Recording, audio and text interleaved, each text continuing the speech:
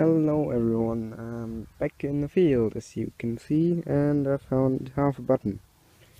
That's nice. Looks like it's a pretty old one because, well, the craftsmanship is not very, well, good. But I don't mind. It's a cool find. Well, it's just honestly a button, but, well, it's better than nothing. Which is what I found before this. Just junk. Well, let's carry on now. Now, what do you think that is? Well, it's a badge. That's pretty easy to see. Badge. What kind of badge? Well, I'm gonna tell you. It's World War II, and I've seen them found before, and a friend of mine also has one from his relatives, and, well, this is... In World War II, the Germans had a series of badges that resembled old, like from the dawn of history, so to say, yeah, of like clans and stuff. The badges of Germanic clans, and yeah, their shields in form of a small badge. And well, this is one, and it says, let's see, Old Swedish, I think, so old Swedish, I don't know. It's made of zinc, and it used to be, I think, silver plated and had some red enamel there. So yeah, it's basically the replica of an old ancient shield, which is quite cool. So yeah, it's a nice find. And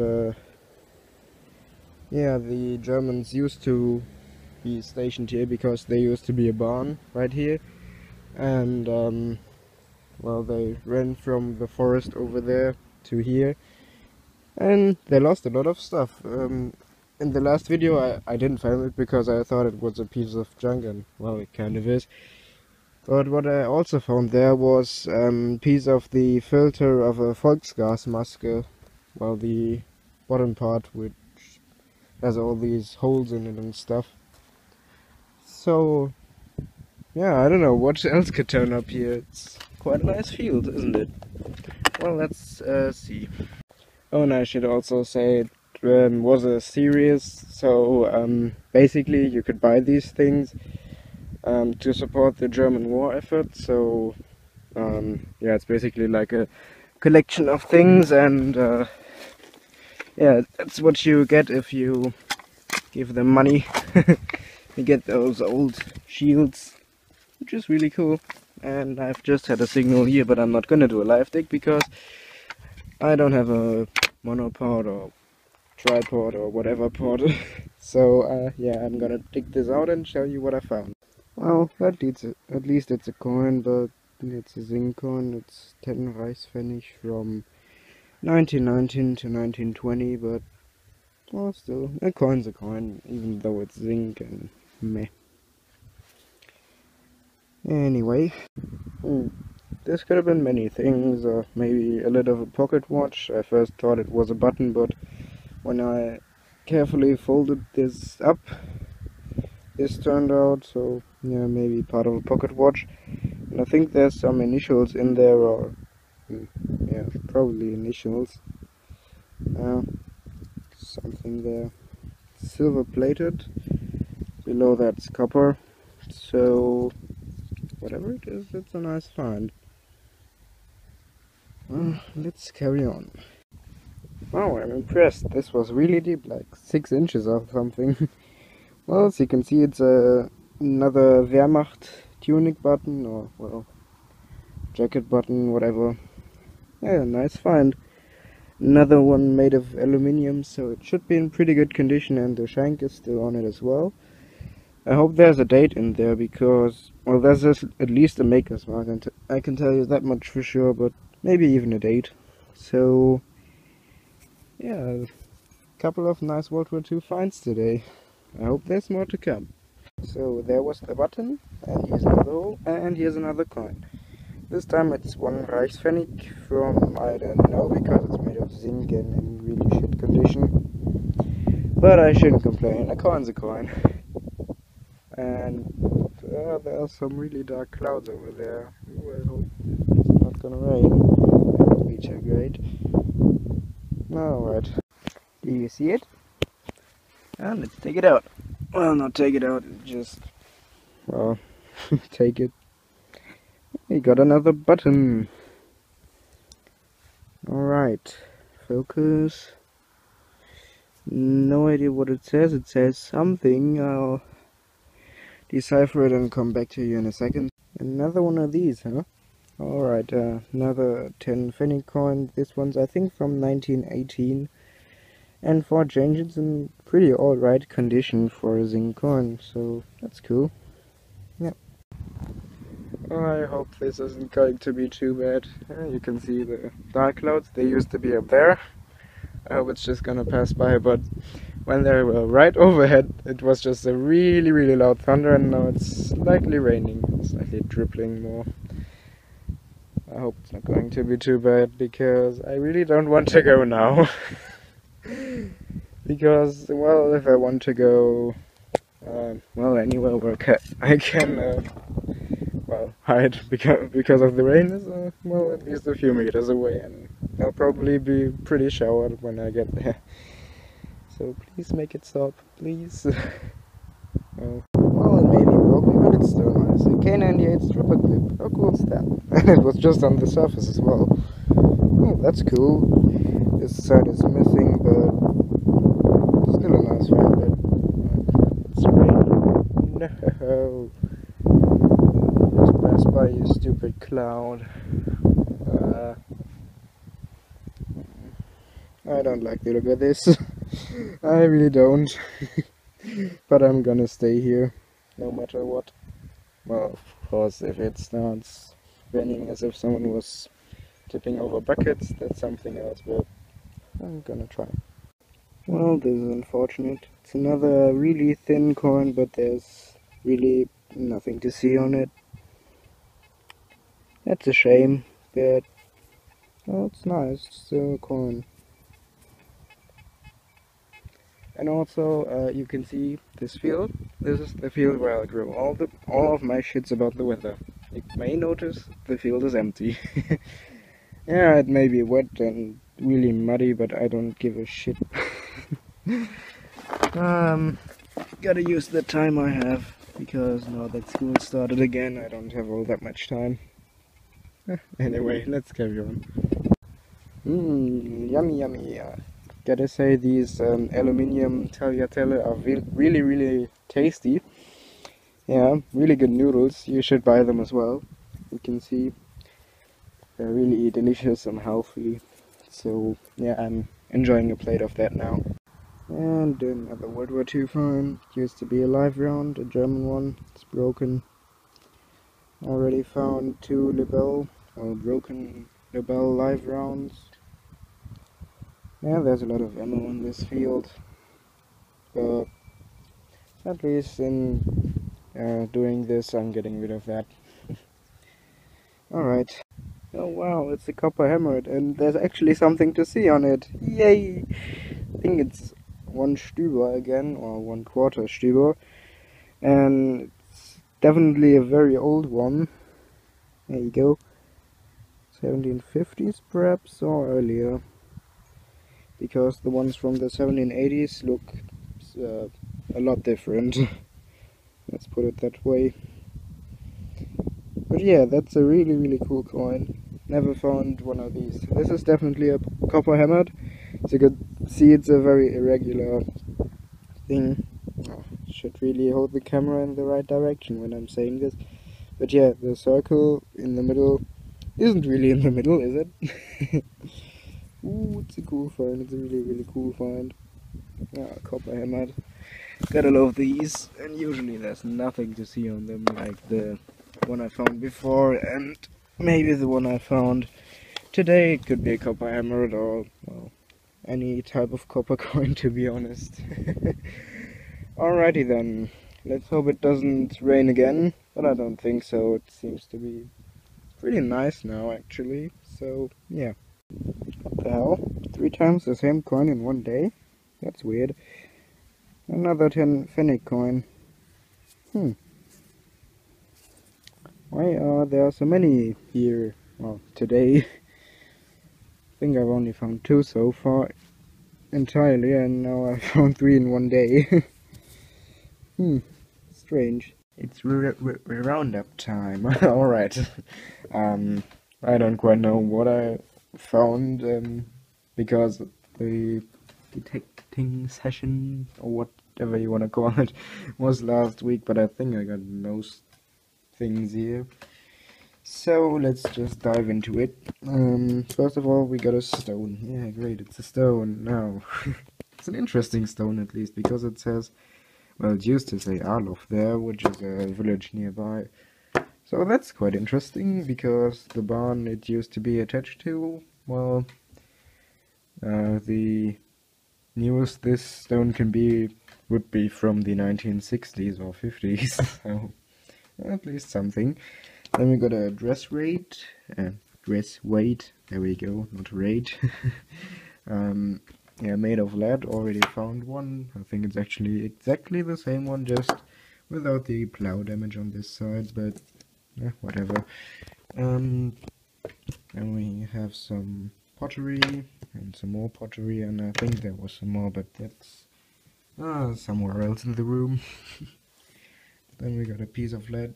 And also note, I didn't film everything you will see here, but I did find it on that day, I'm pretty sure. Apart from these things, but we'll come to them in a second. Yeah, lead thing. And a musket ball, which is quite nice. I think it's a pretty old one. A random piece of lead. This will also come to in a second. Then we have part of an old clay pipe, which is really cool. So you can judge the age by the hole in the middle. You can see this is a pretty big one, so maybe 1700s. So that's also a really nice find. Part of an old key. Well, not old, that old I think, because it's made of tin or zinc or something. But it could also be old, but then it would be disintegrated already. Then we got a nice handmade button. Nice one. I like that. Well, I'd like it more if it were complete, but I can't have it all. Then we have a what is it called in English? Belt rose. Well, in German it's Gürtelrose, and belt rose would be the exact translation of it. Just a second, I'll just walk over here and show you a complete one so you know what they look like. And I think it's actually exactly the same. There we go. Now it should be focused. Let's just go back and compare them. Alright. Here we are. Yeah, I think it's check. Yeah, whatever I was saying, phone was full once again. And let's continue. So yeah, we have that there, and then we have a nice World War II find. Yeah, look at the condition. Isn't that nice? Well, apart from that bit, it's a K98 clip. What more can you ask for? Yay. It's a really nice K98 clip because it's the this version, and it has this brass piece there. So if that weren't gone, it would look brand new. But meh, can't have it all. So if I can get it in the light and focus, now go on. Is it that hard for you to focus, you stupid camera? There we go. Somewhere there it says Z, which is the same marking I have on another stripper clip, which I found in the forest, well, pretty much right next to it. So it was definitely the same unit. So that's cool, it's always nice. Nice to be proven right with your theory about units going places. And here's also the steel bit, well, which used to be the spring in their putting all the tension on there so the cartridges don't just fall off, because that wouldn't be very useful. Then more World War II stuff, part of an harmonica reed, and I think one of these buttons, I think this one.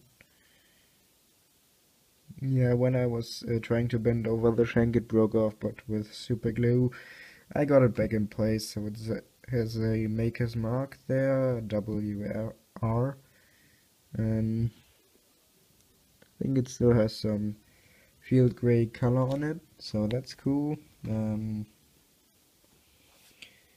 Yeah, then we have the badge.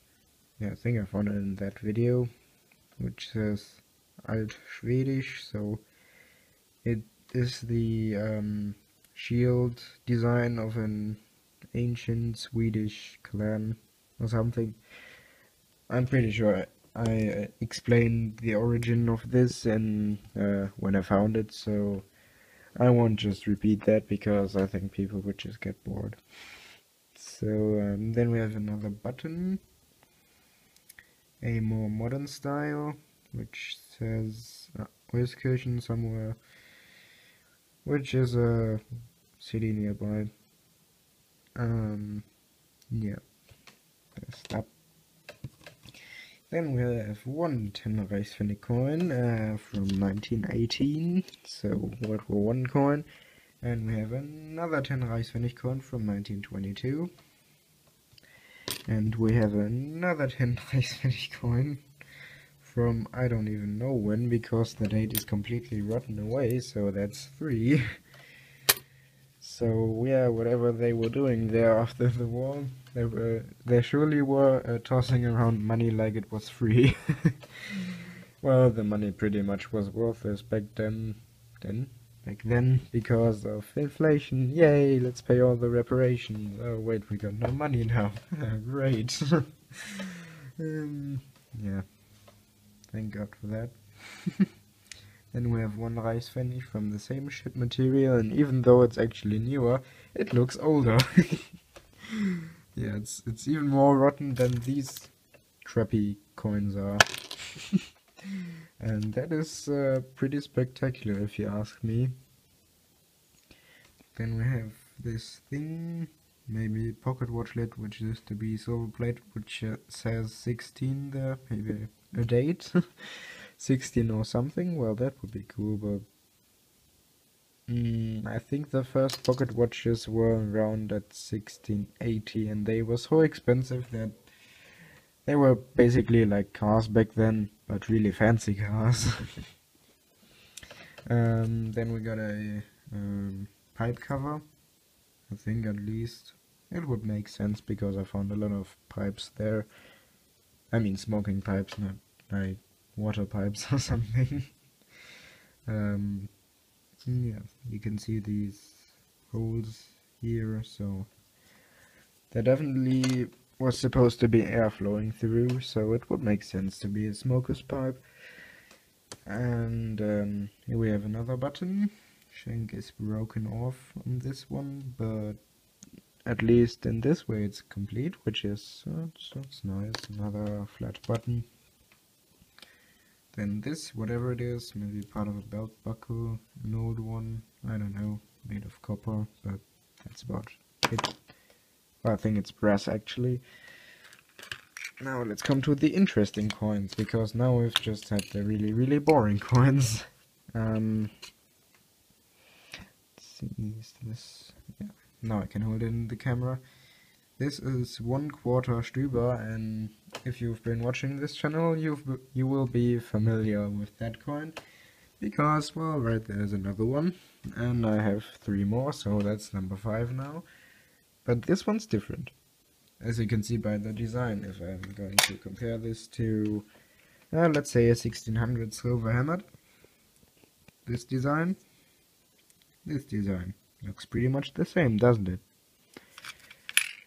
Nothing like this one. See, very different design, and that's because of the origin of this one. These are from the Großherzogtum Jülichberg, and this one is from the Erzbistum Köln. So this is from Cologne and this is from Jülich. So yeah, they obviously made the coins different, and these are from the 1780s. And this one's a little earlier. This, I think, is from 1747, and if I remember to, I'll also put a picture up of a nicer conditioned one, because, well, thin silver silver? Well, that would be cool. Copper hammers, yeah, just look how thin these are. I'm lucky to have found in that particular field, because that field is just great for coins, and unlike another one where I found another Stüber from 1789, I think, and it was just, yeah, it was a sad story. Let's put it that way. Then we come to the next coin, and the last coin. No, I think you can see the date right there. 1761. Oh, come on, it used to be focused. There we are. And if you can see it, there's a 1 and a line and a 2, so it's half of a just like on these Stüber coins, but it's, well, these are quarter ones. This, well, let's just cut a long story short. It's 1/2 of a pfennig. So that's interesting, because here locally there didn't used to be any pfennigs until the well, after Napoleon was here. Then they had all the pfennigs and blah and stuff around, but not at this time, so it can't be from here. Let's turn it around. We have a crest here, and I found it out because of the crest and the date, and because it's all pfennig. This is actually from Würzburg, which is near Nuremberg, which is quite a bit away, so that's also a nice thing to find, because, well, this just proves the fact that this really used to be an important trade route from medieval times to until, well, I don't know, World War II or something. Because, well, this is from the same path. Interesting, and that's from the late 1400s. So, yeah, really interesting road, I gotta say. And I'll hopefully be there tomorrow, or, well, the day after tomorrow. Also found this there, some sort of a strap buckle made of aluminium, so it's probably from World War II. Also weighs completely nothing, so yeah, I can just blow it away because it weighs absolutely nothing. And then we have a top of an old bottle, just like, come on, don't fall off, one of these. There we go. This one's, I think, from World War II. An old wine bottle. And, well, these are exactly the same thing. Just this one's broken, unfortunately. I've also got a, well, it used to be a live round, but it got hit there by the plow, and this used to be the bullet, so it was probably an incendiary one, because it's hollow